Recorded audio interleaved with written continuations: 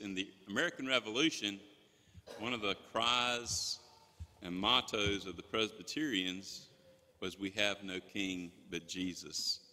And so we recognize that Jesus is our king, but no one else rules in our hearts like he does.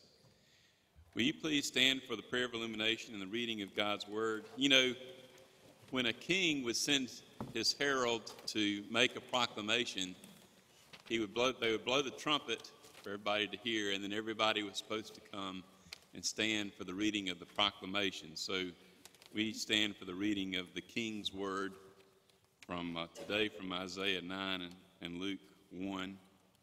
But let's pray first. Lord, may your Holy Spirit come and illuminate in our hearts the places where you do not rule, the places that we claim for ourselves, and help us, O Lord, to give those places to you, to have ears to hear your Spirit speaking through your word today, in Christ's name. Amen. So today I'll be reading these passages from Isaiah 9 and Luke 1. First from Isaiah 9, hear the word of God. "For to us a child is born, to us a son is given, and the government will be on his shoulders, and he will be called Wonderful Counselor, Mighty God, Everlasting Father, Prince of Peace. And of the greatness of his government and peace there will be no end. He will reign on David's throne and over his kingdom, establishing and upholding it with justice and righteousness from that time on and forever. The zeal of the Lord Almighty will accomplish this." And then from Luke 1. This is really almost an Advent verse. Advent starts next week, but the idea of Christ as King begins today. "The angel said to her, 'Do not be afraid, Mary. You have found favor with God. You will be with child and give birth to a son, and you are to give him the name Jesus. He will be great and be called the Son of the Most High. The Lord God will give him the throne of his father David, and he will reign over the house of Jacob forever. His kingdom will never end.'" The word of the Lord. Thanks be to God. You may be seated.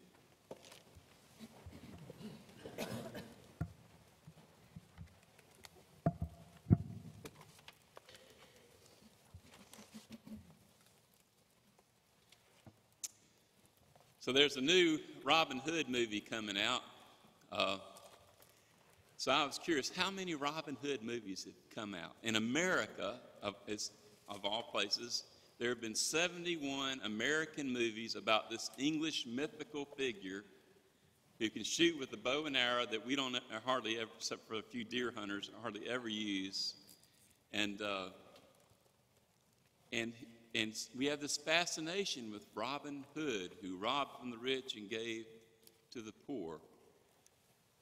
The figure of Robin Hood is probably a mythical figure, but there is some historical fact around this person of Robin Hood that's worth noting.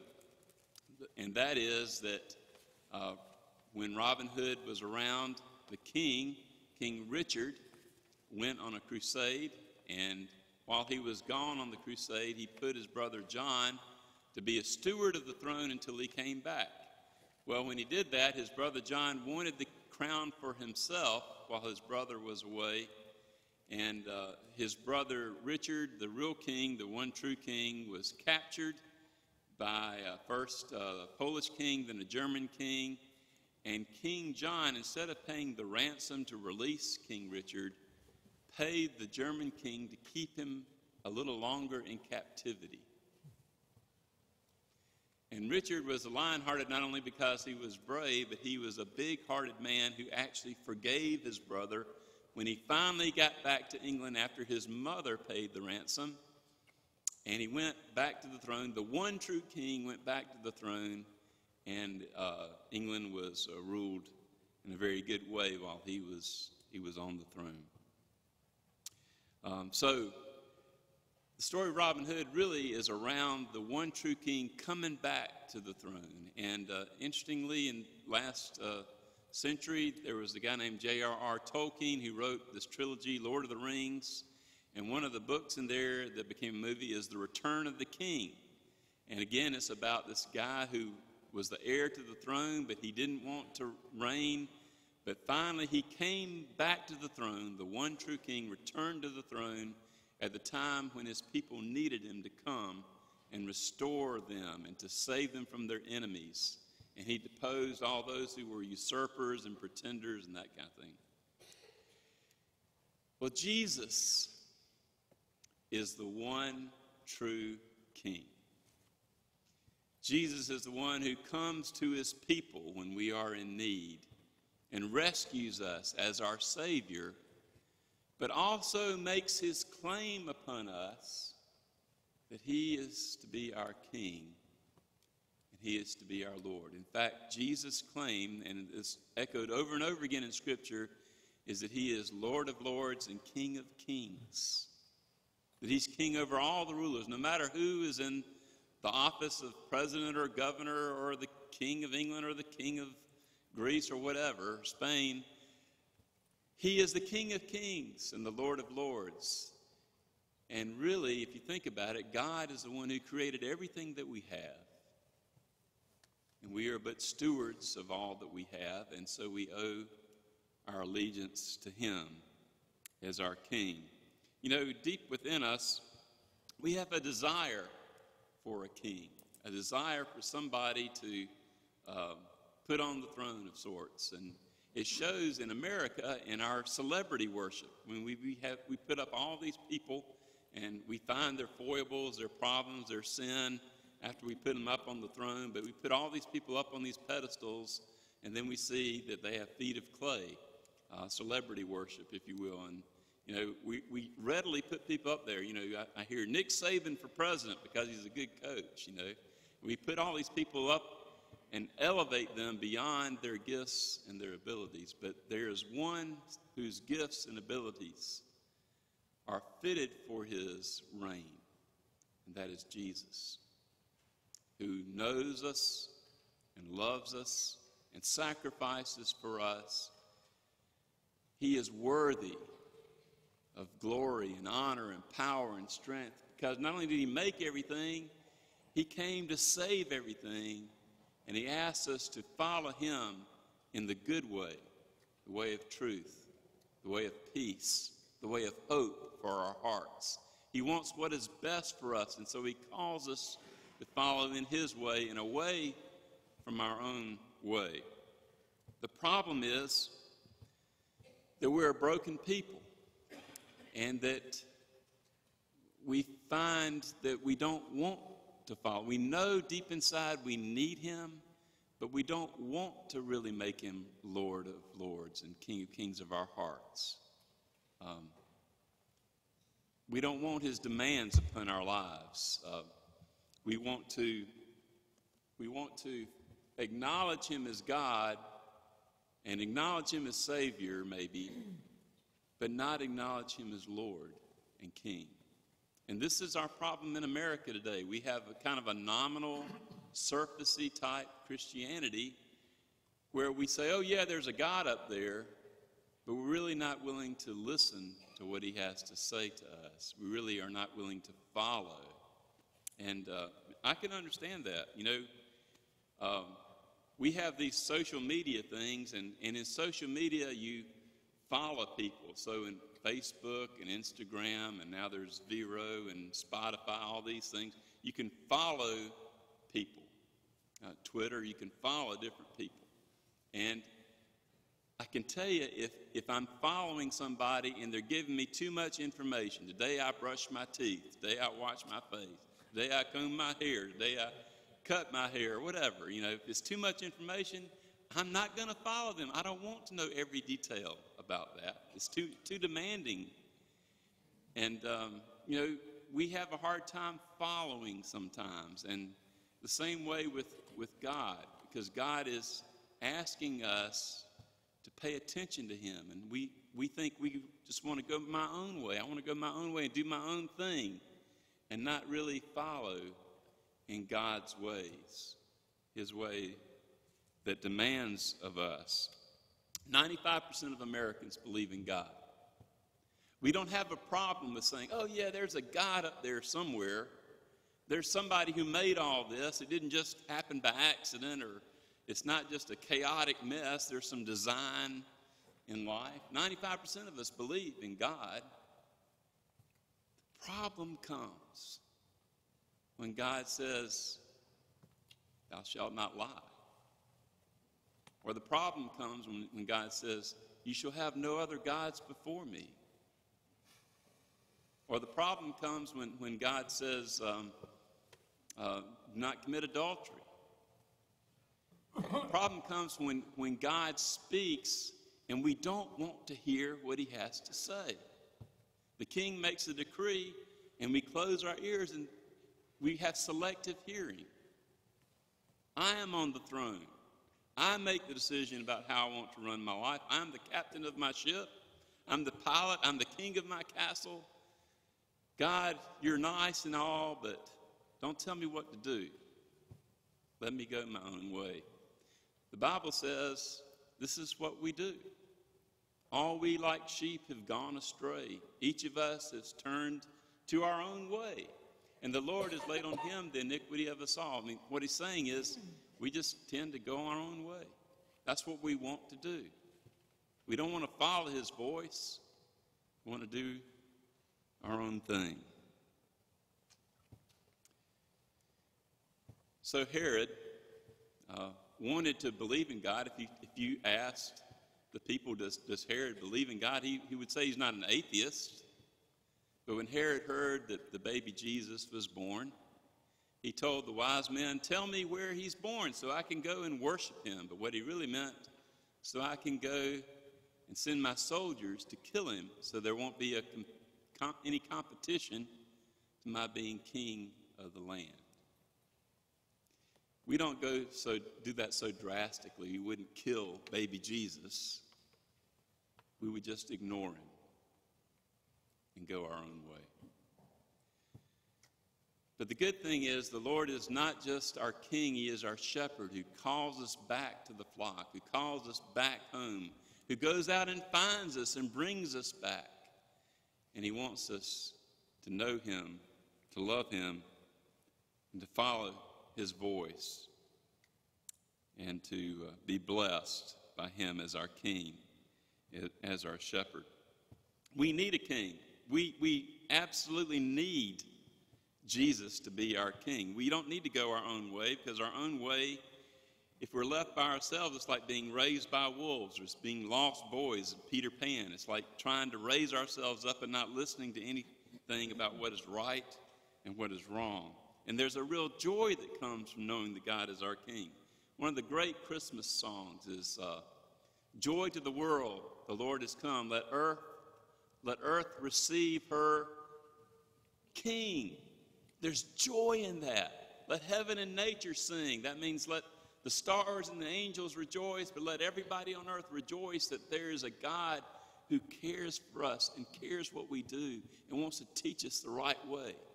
The one who made us gives us direction. And if you have direction, you have meaning. And if you have meaning, you have hope and a purpose for your life. And along with that purpose is love and grace and forgiveness of sins.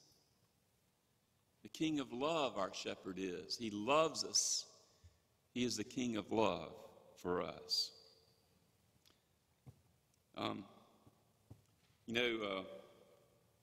My granddaughter turns 2 in a couple of weeks, and I've had the privilege and the interesting experience of sometimes observing her 2-year-old day school class.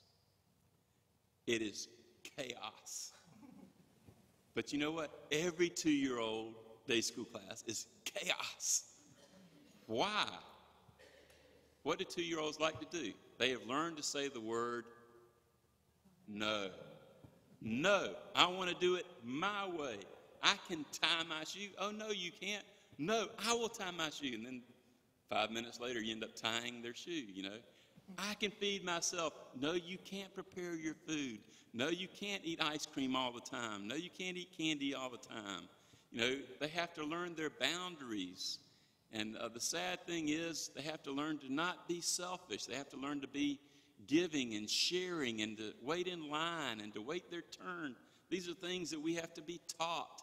And the good thing is our day school teaches those things and teach them about the love of Jesus and that God wants them to listen and God wants them to care for each other.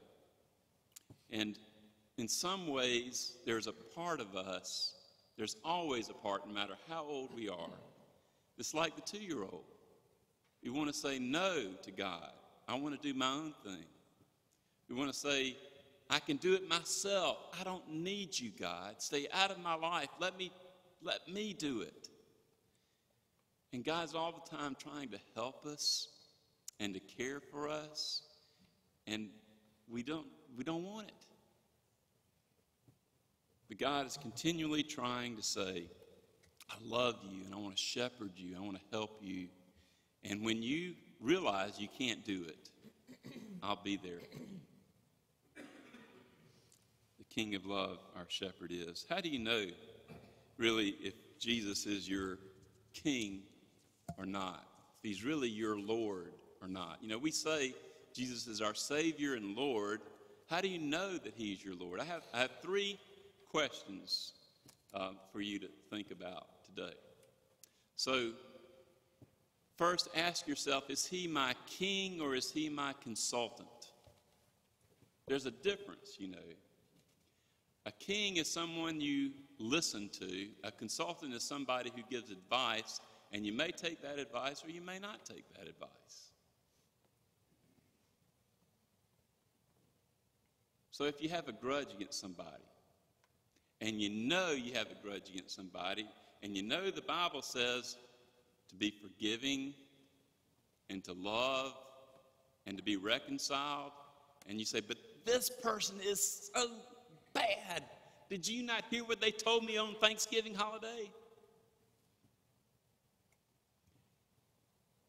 Do you take God's word as advice, or you take it as the king's word for us? Is God your king or is he your consultant? Second question. Is God your home or is he your hotel? You know, the sheep, the image of the sheep in the Bible is a sheep would go astray from the shepherd king. And they would come back to eat maybe, but then they'd go astray again. Like, that's what stray sheep do. They come back to get nurtured, and then they go astray again. They come back. You know the difference between a hotel and a home? A hotel is a place you kind of go for a little while, and then you go away, and then you may come back if you enjoyed it. But a home is a place where you go for refuge and for peace and to be strengthened and for rest, for love. Is Jesus your home, or is he just your hotel that you kind of wander away from and then come back to?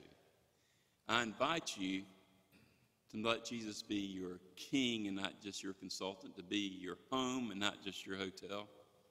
And the third thing is Jesus, are you just a fan of Jesus, or are you a patriot of Jesus, a participant in Jesus, a citizen of his kingdom, and you're proud that you are a citizen, identify with his people? So yesterday was the big game, right? And you knew I would say something about this, but it reminded me I was with a bunch of Carolina fans last night, and for the most part, and I can remember when I was a kid, and a few times as an adult, I would go to several Carolina games, and I'm a big Clemson fan, but my brother went to Carolina. My daughter went to Carolina. My great uncle was president of Carolina for a few years. There's a Sloan library in the Carolina campus at Horseshoe, you know, and so there's some roots there. But so I'm a fan of Carolina until they play Clemson. So when I would go to these Carolina games, I would pull for Carolina. But I just couldn't wear the garnet and black. I just couldn't do it. I was a fan, but I was not a participant. And a lot of people are that way about church. Oh, I like church. Church is okay. There's nothing really wrong with church. But I'm not all in. I'm not devoted. I'm not going to be baptized. I'm not going to join. I'm just going to kind of be on the outside and just kind of see how things work and maybe get a little bit out of it and go my own way and not really be plugged in, not really work for the kingdom, not really do the Lord's work, not really be part of missions, not really be a part of the love or part of the family, be kind of on the outside looking in. So are you a fan or are you a citizen of the kingdom? Do you identify with this people? One of the great phrases that's found over and over again in the Bible is, I will be their God and they will be my people. So you're not just a Christian individually. We're a Christian as a family, a part of a big family, a billion-person family. But I invite you to be a part of his family, to identify yourself, and to do the work of his family, the prayer work, the work of the church, the mission work. There's a great song, The King of Love, My Shepherd Is, and My Shepherd Will Supply My Need. Those are two great songs together, and one of the phrases, one of the last phrases is of the Shepherd Will Supply My Need. The Shepherd King cares for me and provides for me and watches over me, loves me. We recognize that God does that. And one of the great phrases that ends in it says, no more a stranger, an outsider, nor a friend, not just somebody that you know, but like a child at home. That is my call to you today. Don't let God be a stranger. Don't let God just be someone you know about, but be his child. Be a kid of the kingdom. Be a part of his family. Amen.